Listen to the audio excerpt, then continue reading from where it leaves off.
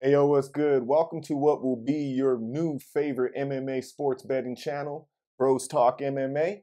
I'm your host, Utica, undeniably the illest cat around, aka Mr. Make This Pick Real Quick. I'm here alongside my bro host extraordinaire. It's Ray Bucks. It's Chico Jordan. It's the Black Nostradamus. It's Black Moses leading the people to the promised land of milk and honey. Let's go. Last but not least, is the birthday boy today. Appreciate y'all. Yeah. So that's how we're going to start things off. Our first edition of this show. We're doing it on my bro's birthday for the first UFC fight night card of the year and just fight card in general. It's going to be a light heavyweight bout between Magomed Ankalaev going up against Johnny Walker. But we have 12 fights to run down, so let's start with the first one in the prelims. We got a flyweight bout between Felipe Bunez going up against Joshua Van. Let's see here. Felipe making his UFC debut. He's a ground specialist with a majority of their W's coming by sub. We got Joshua Van on the other side coming in for their third UFC fight. And I would say that they're more so of a stand-up fighter, but they are well-versed in all aspects. What do you got? I think Joshua Van is going to take this. Joshua Van has won his last 5 fights. He's the younger fighter. In general, the younger fighter is going to take it down. So that's who I'm definitely going to go with. Nice. I'm going with Joshua Van as well. So we will see what happens, but I'm feeling like Joshua Van's going to pull this one out. Absolutely. Definitely. All right. We got Tom Nolan going up against Nicholas Mata in a lightweight bout. We got Tom Nolan undefeated at 6-0. This is going to be their UFC debut as well. And out of those 6 wins, 4 of them have came by TKO and 2 of them have came by decision. Me personally, I'm going to be going with Tom Nolan in this one.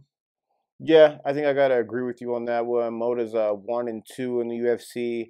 And was KO'd by old-ass Jim Miller. Now, more on Jim Miller later, but if you're getting knocked out by 40-year-old men in the fight game, don't catch me on the streets. Yeah, more on old niggas in general later on in the show. Hey, don't catch me in the streets. Anyway, I think you should hang the gloves up in the UFC. Yeah, I mean, Mota actually would have lost his last fight and would be 1-3 in the UFC had they not got a favor gifted to him by the referee in their last fight by messing up what was going to be a submission finish by Trey Ogden, but the referee stepped in too soon and Mota was able to actually argue the decision, so they ended up making it a no contest. So I would say that Mota's probably fighting for his job at this point. I could agree with you. All right, next up. Oh, you know what? I still got these fucking earmuffs on right now. These motherfuckers are comfortable, bro. That shit happens. Like, these go on, it's almost a definite that I'm going to end up doing what I just did now. Like, oh shit, I still got earmuffs on. For those who were watching, those were headphones. You didn't just hear me say earmuffs. Anyway, we're out here in Colorado. Fuck y'all niggas. Anyway. Next up, we got a featherweight bout between Weston Wilson going up against Jean Silva. It's crazy. I want to say that this is Jean Silva's UFC debut as well, which is crazy that you got 3 debuts. I want to say, maybe I'm tripping. We'll have to get back to y'all on that. Or y'all can leave it in the comments. Let me know if I'm stupid as fuck or not. But we got Wilson at 34 years old. They lost their UFC debut in their last fight on a short notice bout between them and Joe Anderson Brito.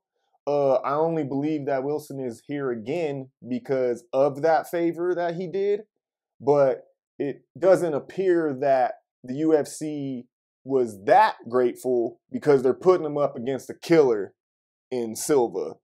What do you got? Wilson's a tomato can. Let's just, you know what I mean? Call apples apples and oranges oranges. And tomato cans tomato cans. Silva's won his last 5 fights. He's going to continue to win. This is just a layup. Okay. Anything else? No, that's pretty much it. Ass whooping a coming. All right. Well, if you couldn't tell, we will both be going with Jean Silva in this fight. Next up, we got a my bad. All right, here we go. Bantamweight bout between Farid Brasharat going up against Taylor Lapilus. Farid, one half of the Bash brothers. Well-rounded fighter, undefeated. Majority of their wins coming by submission though. But don't sleep on Lapilus. What do you feel about Lapilus? Lapilus was on a 5-win win streak. He is a live dog in this. Definitely. He has the possibility to win this fight. I am picking Basharat, but I'm not putting a lot of money on it if I do decide to go that route. Nor will he be in any of my lineups, because I do believe Taylor Lapilus has a puncher's chance in this. Yeah, my pick lies with Basharat, but my lineups and bets are going to be going with Lapilus because I do believe that they have the skills to beat Basharat. It's just that their only drawback is the time in between their fights. Prior to their last fight, they were away from the sport for like 2 years, recovering from injury and things like that. They actually had a stint in the UFC prior to that layoff. So now they're back, and I believe that the UFC sees the potential and are ready to let him spread his wings, barring any, unfortunate circumstances. So next up after that, we got another bantamweight fight between Marcus McGee going up against Gaston Bolano. Marcus McGee, 2-0 in the UFC since entering. All violence. Everything that this man throws is expected to have ill intent behind it. And I believe that they're going to make quick work in this fight, whether it be standing up or on the ground. Yeah, just look at Marcus McGee's face. Man is a monster. He's got like one of those pit bull heads. Very much like a dark-skinned Danny Trejo. Looks like he just beats people up in dark alleys.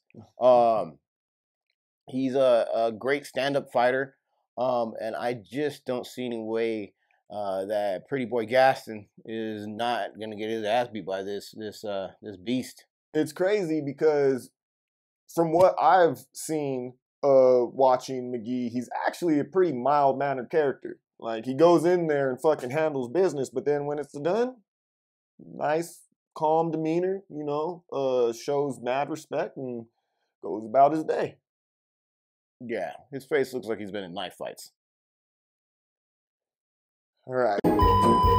Next up, we got a welterweight bout between Matt Semmelsberger going up against Preston Parsons.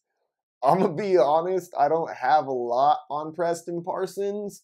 What I do know about Matt Semmelsberger is that he's definitely got all the skills. It's just that when faced against stiff competition, he just hasn't been able to break through. Definitely has a better resume of the fighters. But once again, that resume is littered with some losses to some, better competition. But I still am going with Matt Semmelsberger in this fight. Semmelsberger will kill this man. This is my lock of the night. You heard it here first. Lock of the night, okay. Lock of the night. That's strong. That's a lot of confidence. He's just got a better resume. He's a better fighter. I just don't see any way that Preston Parsons is going to beat him. I think in every category, whether it's stand up or on the ground, Semmelsberger wins. I feel you. Did you say Semmelsberger? Semmelsberger. Schmegma. Wow.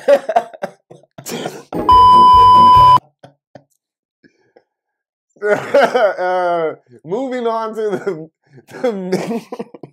The feature bout of the prelims, we got a heavyweight fight between OG Andre Arlovsky going up against Waldo Cortez Acosta. Fun fact about Acosta, he's a former major league pitcher and has been able to actually carry some of those skills over into the octagon, you know, in terms of just some of that athletic prowess from baseball actually, you know, benefiting him in the way that he's able to move in the cage. So that's pretty dope. You got Andre Arlovsky, who literally, I mean, early 2000s veteran of the heavyweight division. Out of their last 6 fights, they've lost their last 2. But before that, we're on a 4-fight winning streak well into their 40s, all by decision, which means our guy still got the gas tank. You know, he's still competing at a high level. But unfortunately, in those last 2 losses, he got his chin tapped, and it's starting to look like that's weathering now. So the last person you really want to step into the ring with is a major league pitcher who's gunning for your chin. And I agree. I'm glad you gave this man his flowers. I'll be sure to throw them into the grave on top of his casket. He is going to die. Acosta is going to beat the brakes off this man. It just, I mean, it is what it is. This man is going down like a Cadillac with 4 flats. Like homeboy yesterday? Stop moving like homeboy yesterday. Bro. Yo, I'm literally coming to this man's house yesterday. I'm hitting the call box on his apartment and shit, and I hear whoom right behind me. And you know, if you've ever heard a car crash, that sound is pretty distinct.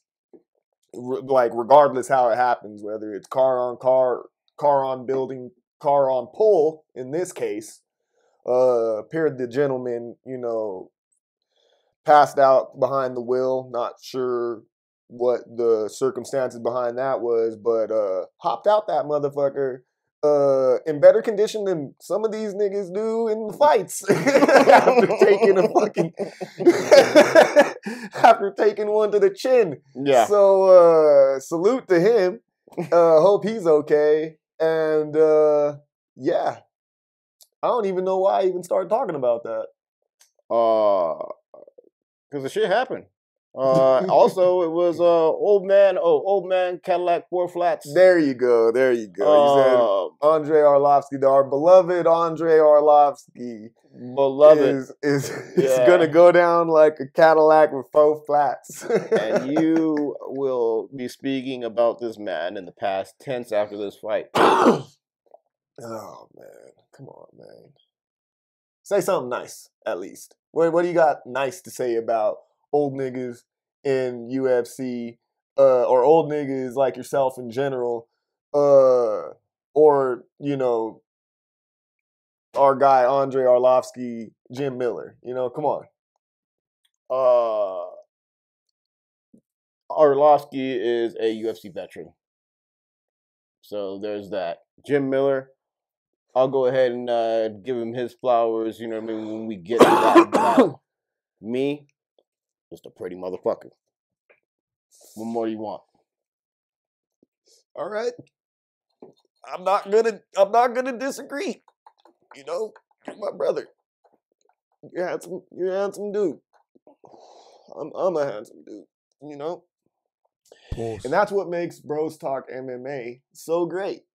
Not only do you get expert analysis,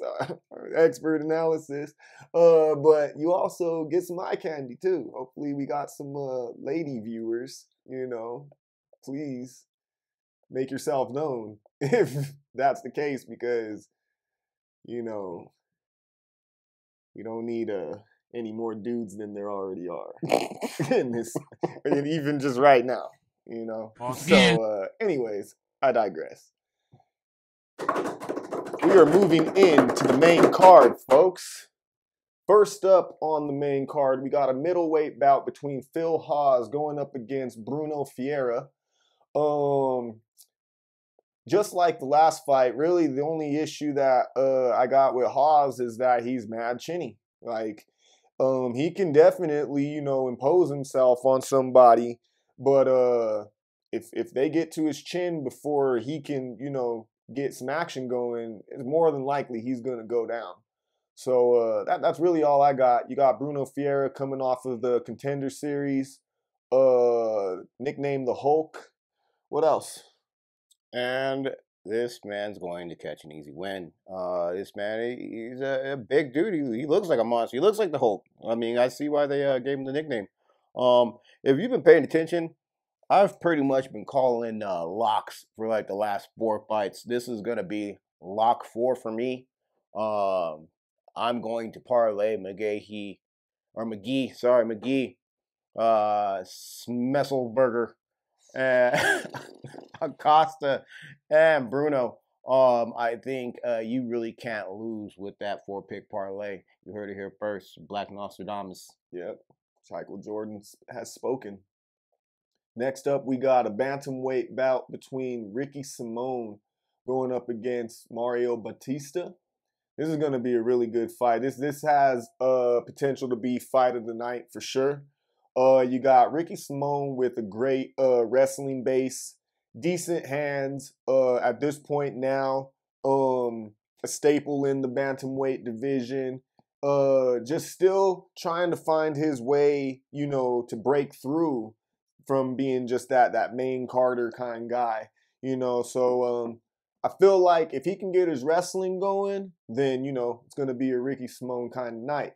But Mario Batista is, again, just one of these new school, all around, you know, just great fighter, can take it to the ground, very good in stand-up. Leg kicks are nasty. I would say that this is probably as close to a toss-up that you can get on this card. But if you had a gun to my head, I guess I would definitely edge Batista in this. What do you got? Edge, no. Batista will slap Simón. He's going to slap him around the cage. He's going to slap him for 3 rounds. Do I think he's going to knock him out? Probably not. But he's going to look like he was ridden hard, put away wet after Batista's done. Anything else? What more do you need? Not that. I didn't need to say my boy's going to get hung up wet. Hey, bro. I'm just telling truths out here.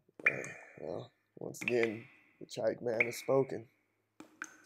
Next up, we got a lightweight bout between another OG, you know. We got Jim Miller going up against Gabriel Benitez in a lightweight bout.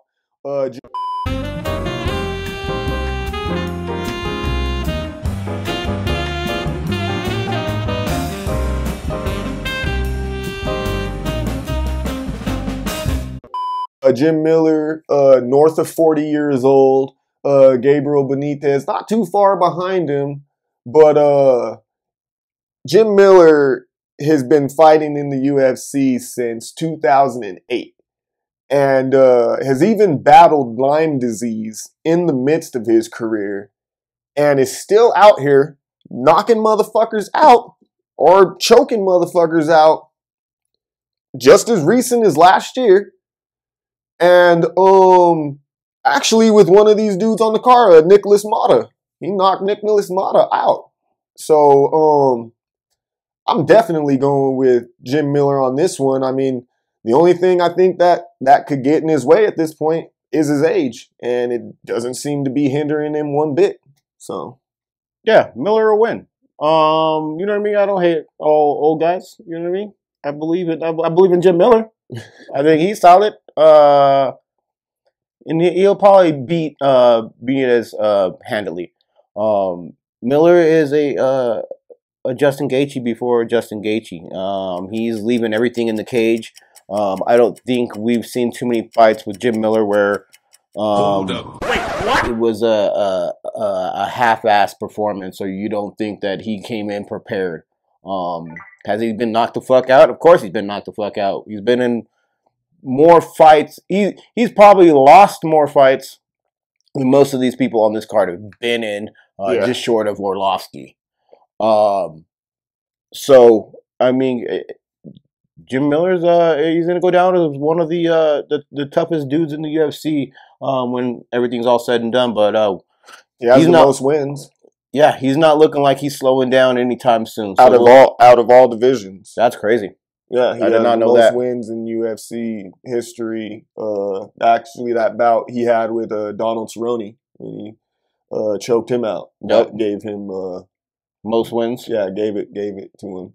And then he went to go on from there. You know, Cerrone retired, and Miller went to add on to that. So he's a G. Like, this fool is a gangster. I'm not sure about Justin Gaethje before Justin Gaethje.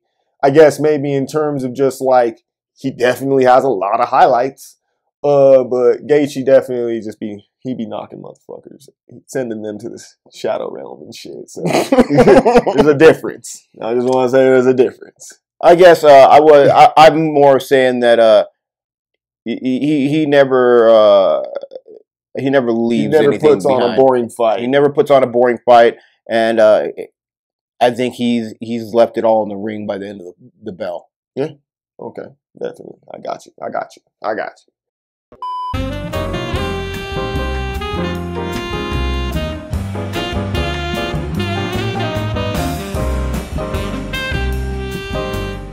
Our next fight, which is the main event of the evening, we got a light heavyweight bout between Magomed Ankalaev going up against Johnny Walker.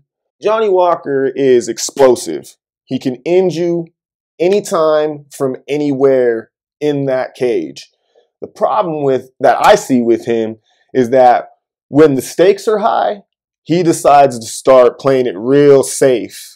And that is not what got you to the show, my guy.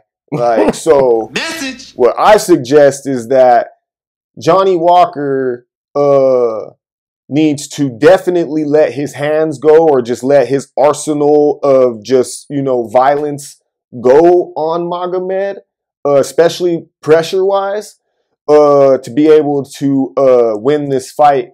Because the longer it goes, it's going to play into Magomed's hands. And also, I do believe that Magomed is the better, more skilled fighter, more technical fighter, who has no issues with point fighting this man to the 5th round bell, and specializes in what some would call boring fights. Move this man!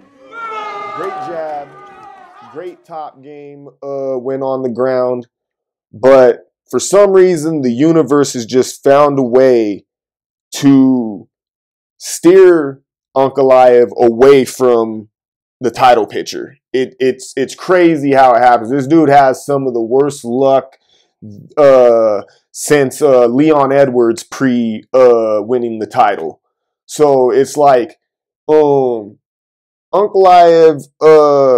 should win this fight, but I do believe Johnny Walker has all the skills necessary to end this fight, which is what I believe is the only way he can win this fight, is if he ends it.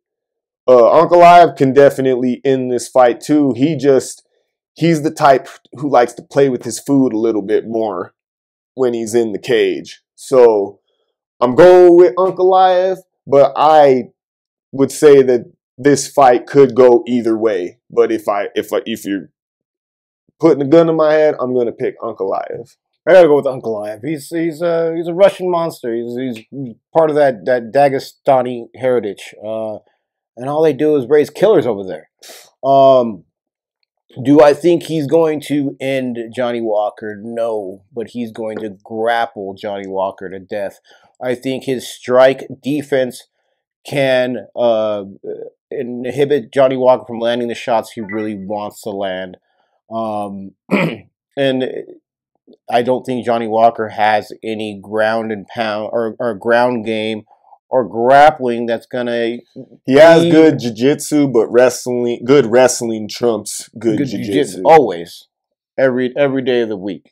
So I think Ankalaev takes this, and I don't think there's a chance of just Johnny Walker's going to land one of those crazy shots, the spinning back fist, flying knees, some crazy haymaker. I don't really see it coming out of him because Ankalaev has just too high of a ring IQ to allow that to happen.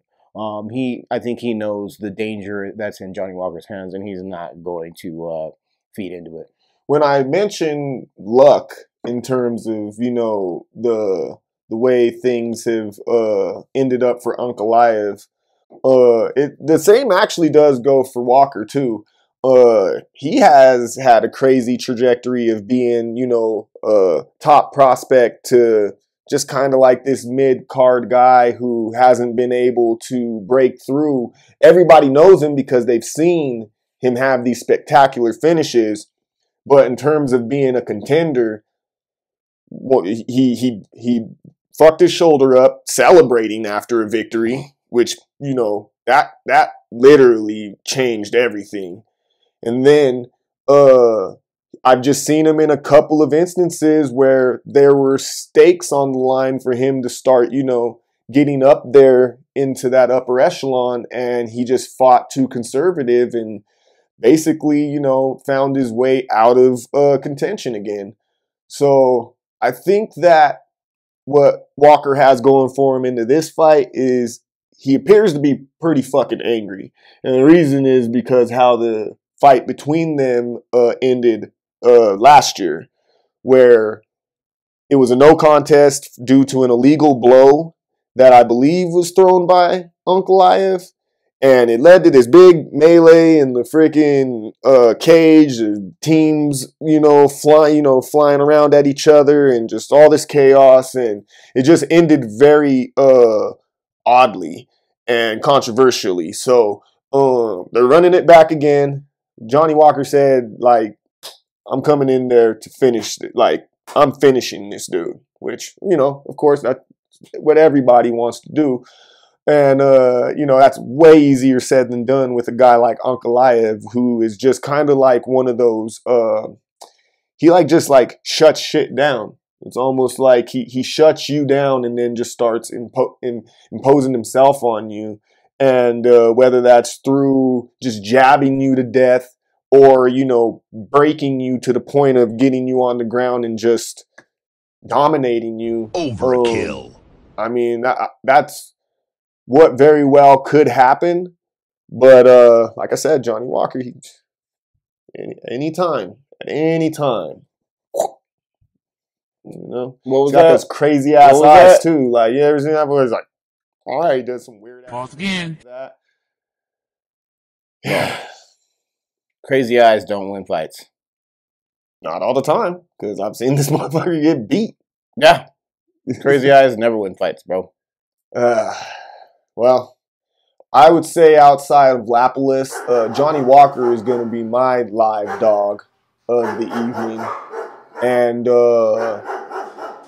neither one of these guys are going to be someone that I put into a parlay or into a fantasy lineup. Even given the 5 rounds and, you know, the violence that they could impose on one another.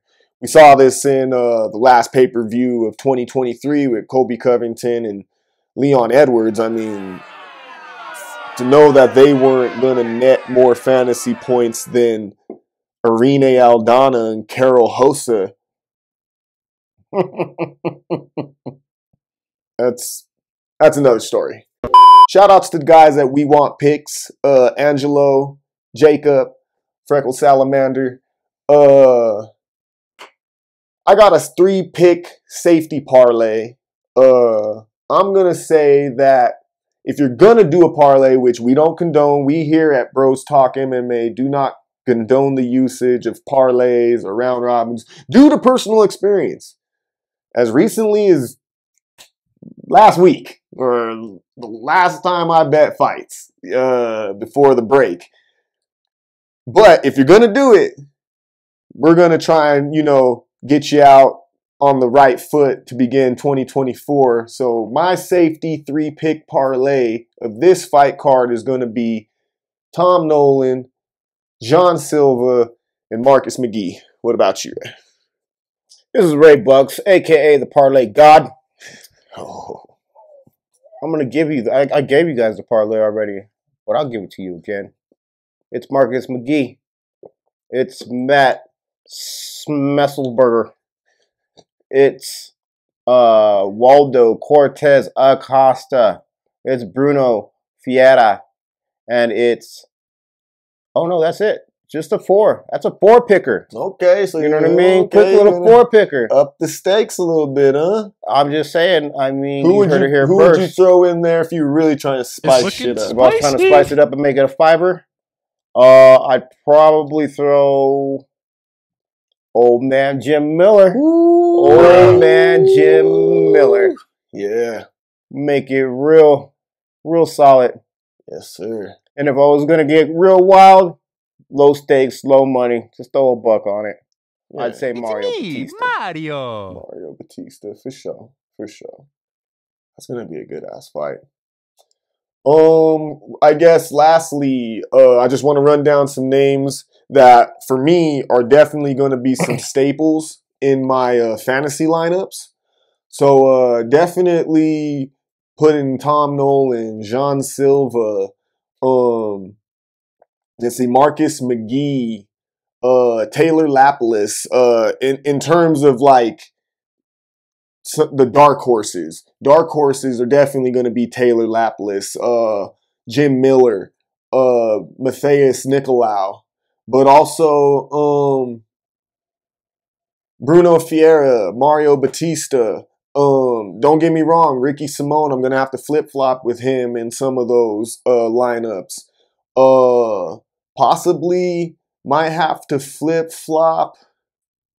Who was it that I saw? Jim Miller and Gabriel Benitez, man. I said, no, we were giving Jimmy his flowers, but man, like, I would feel crazy. You've been out here loving old guys all day. Pause. Let's drop the fucking old device here, bruh. Hey, all of a sudden, yo! All of a sudden, you want to back out on it. Pause.